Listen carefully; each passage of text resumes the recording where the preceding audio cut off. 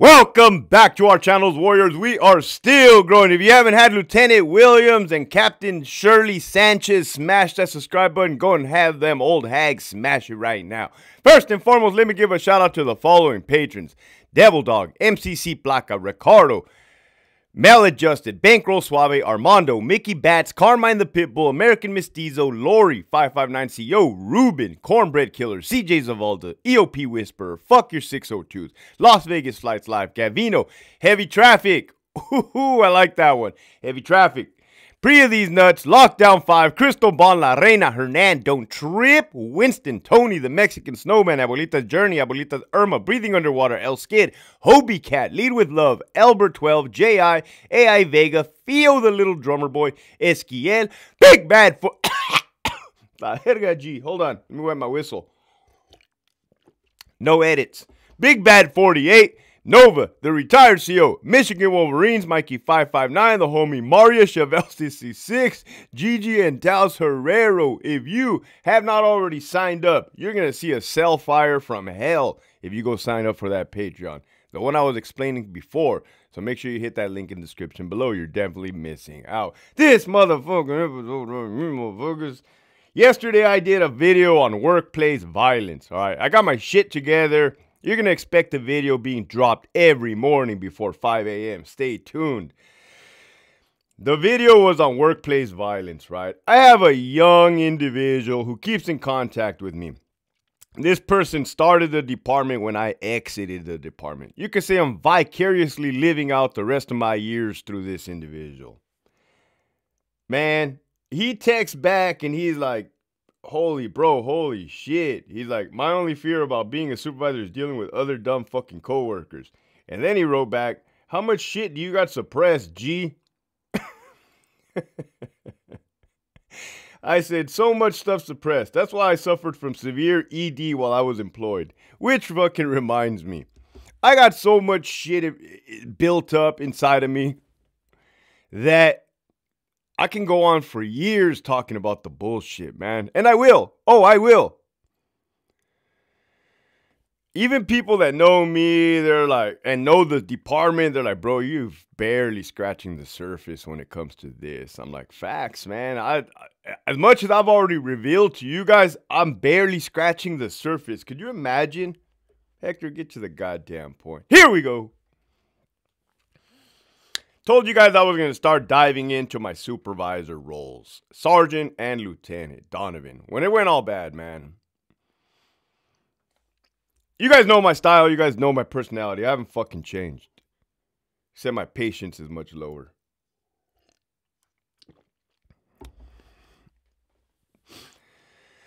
When I was a brand new sergeant, you go through the gauntlet, man. You go through the gauntlet. You're on probation. You're on rotation. It fucking sucks, man. You're earning your bones all over again. You're paying your dues all over again. It fucking sucks, let me tell you. By that time, I was tired, man. Just tired. Basic training with the Army, Iraq, proving myself as a young CO in Centinela, proving myself as a new sergeant, proving myself as a new lieutenant. Just fucking tired of it. G.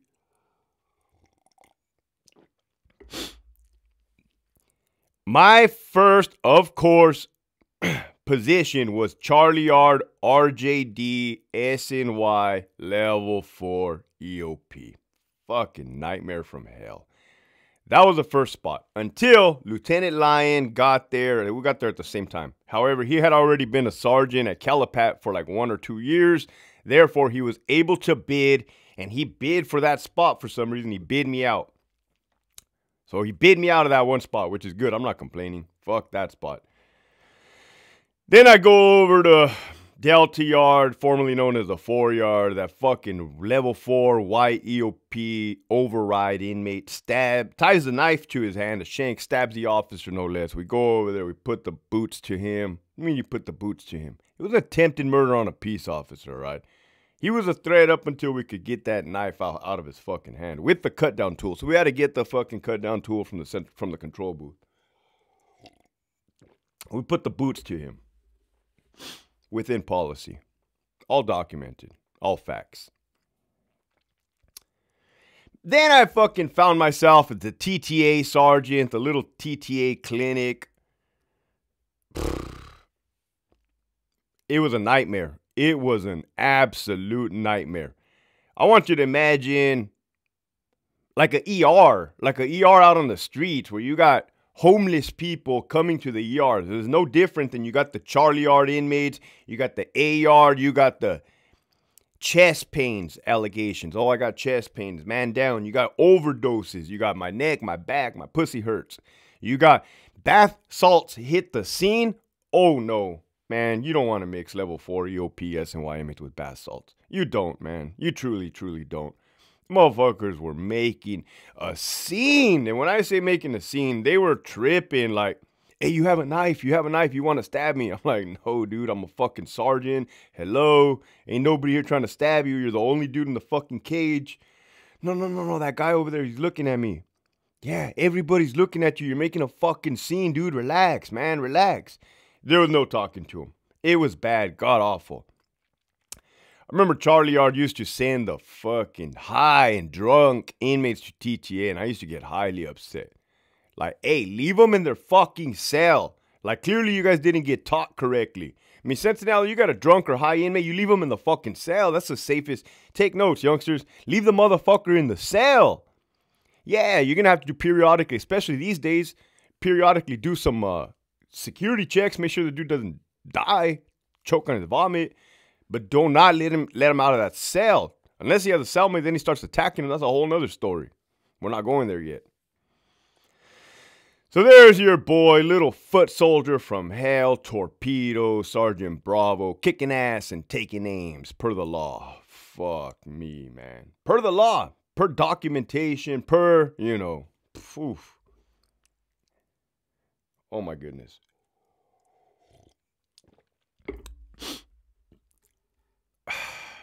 Lieutenant Williams, white lady, trailer park type, huge ass tits, older lady. She was a lieutenant on Bravo Yard, formerly known as the 2 Yard. Captain Sanchez. She was a female captain on that yard. So you had Bravo Yard. You had female Captain Sanchez, female Lieutenant Williams. You had a bitch-ass Sergeant Bravo doing his tour of Vietnam through RJD hating life, realizing I made a drastic mistake transferring from Sentinella to Donovan. Immediately. Well, I'm making a name for myself, and this isn't tooting my own horn. This is just the facts, man. I'm going from little fucking Vietnam over here, boom, these little fucking battles, man. It fucking sucked. I guess these two ladies are fucking taking notes, catching wind, and putting their cheap ass hooker perfume on and lathering up their old fucking faces, man, with lotion. I'm about to get off my probation. I see the light at the end of the fucking tunnel. Your boy sees the light, man. It was a long light, long tunnel. 1 year of BS. Good captain on Delta Yard. Man, they forced that guy to retire. That guy had no choice but to retire because he was a solid ass lieutenant, solid motherfucking lieutenant. Then he went to captain, and if you're worth a fuck, when you go up to captain, you're not gonna like it, right? Except for that one good one that's still there and promoted to AW. But nonetheless, that guy is built different. Motherfucking United States Marine. Anyhow, yeah, he definitely did not like the dark side, man. So he bounced, rightfully so. He was my lieutenant on Delta Yard this day. I tell him, I'm happy. I knew the guys working ATM, the personnel assignments, and I kind of had a little homie hookup. In a way, they kind of said, hey, we're going to throw you a bone. You're going to go work at the hospital. And OP sergeant. I'm like, oh, beautiful. What a great break. Right, I've been fucking doing the Lord's work for a year. I'm tired of this shit. I get to go outside of the hospital. Fuck me, man. That was the whole backstory.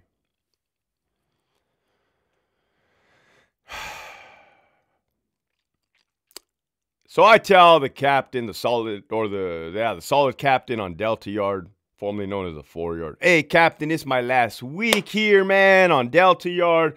I'm going to be going to the hospital.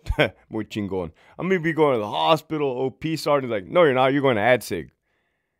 I'm like, what? My jaw dropped. You're going to ADSIG. He's like, yeah, those two ladies over there requested you, and I signed the paperwork yesterday. And I'm like, no, fuck no, man. So I had to keep my bitch feelings inside. I was not a happy camper. You mean to tell me your boy just did one full fucking tour of Vietnam? Now this motherfucker's getting sent to ADSEG? The worst, more worst than Charlie Yard. More worst. And they had surveillance cameras in there. This is what I'm going to get to. All right. Well, Hector, this is good, man. This is good the way I think, the way you think, the way the inmates think.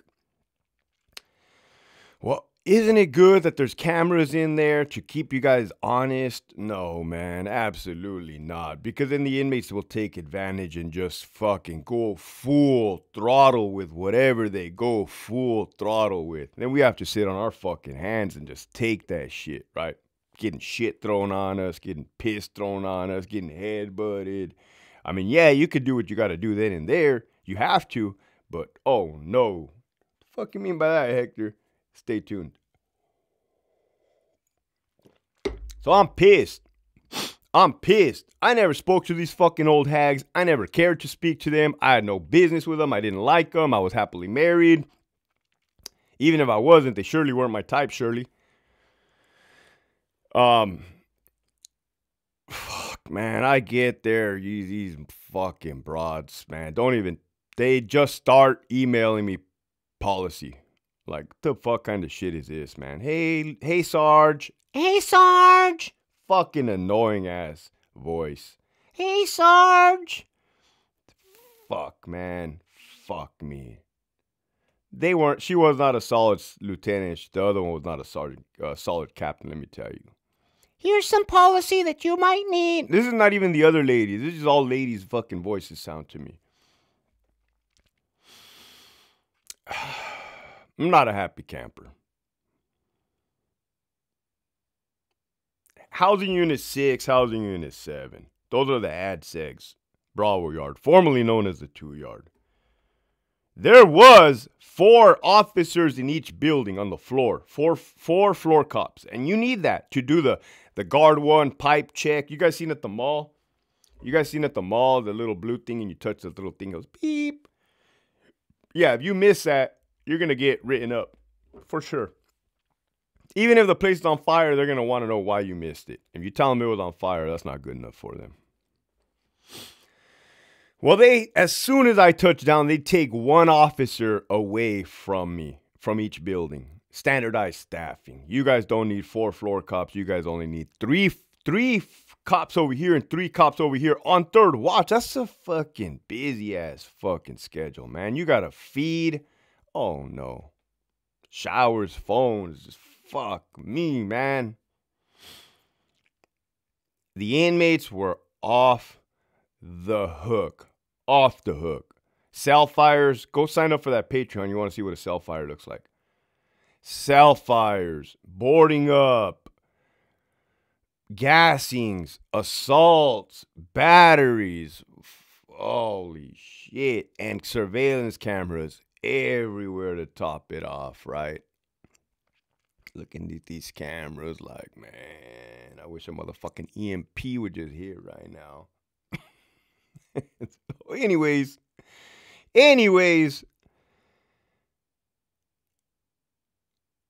whole point of this video is called heavy-handed and incompetence. Not on my part.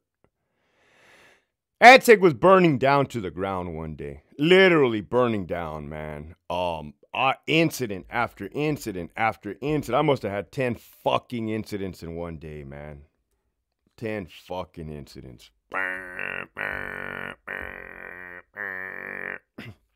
And with that bitch as my lieutenant, I ain't getting no help. I ain't getting no saving grace. I ain't getting no airway. I ain't getting shit. I got shit coming. Nothing. It's a bad place. Bad situation to be in.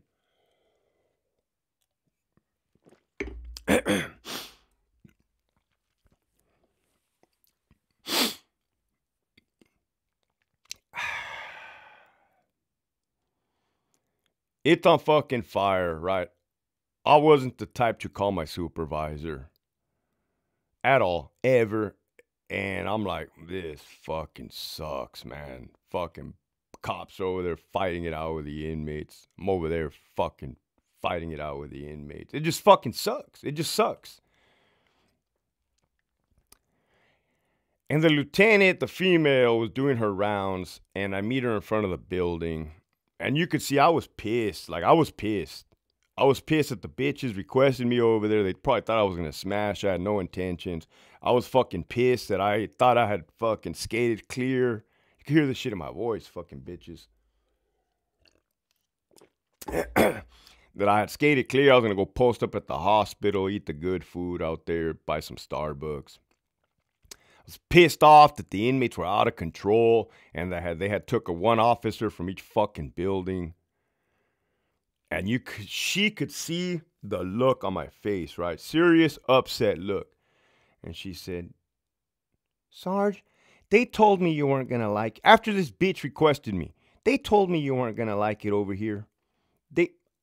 They said that you weren't going to like it because you're heavy-handed and there's camera. I said, heavy-handed? What the fuck, lady? I said, hey, I don't go around beating up people for no reason. I follow policy and procedure. She said, no, that's not what I meant. I said, look, this fucking place is burning to the ground. I just woke up my wife. This place is burning to the fucking ground, all right? And the look the bitch gave me was like, oh well, that's going to fall on you, not fall on me. When I saw that look that she gave me, you guys know I'm good at reading people. I said, all right, cool, I got you. Cool. She left. Horrible fucking day. 20 incidents. On one of the last incidents, your boy moved a little too fast and tore his fucking meniscus in the process. True story. Right. Out I go. Right off into the sunset. Injured like a motherfucker. Wow, man. That was some fucking bullshit, let me tell you. One of my proudest moments, definitely not.